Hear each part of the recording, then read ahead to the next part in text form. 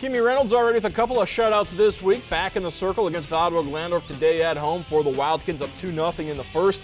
With one out, Reynolds the strikeout on opposing pitcher Megan Kitchen.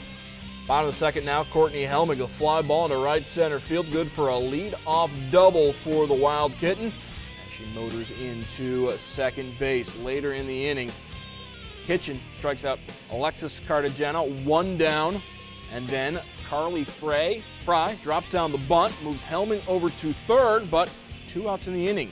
Wildcats would load the bases on a couple of walks, setting up an epic at-bat for Julia Miller. After fouling off several pitches, finally hits a blooper to second. Tasha Cass is there for the catch.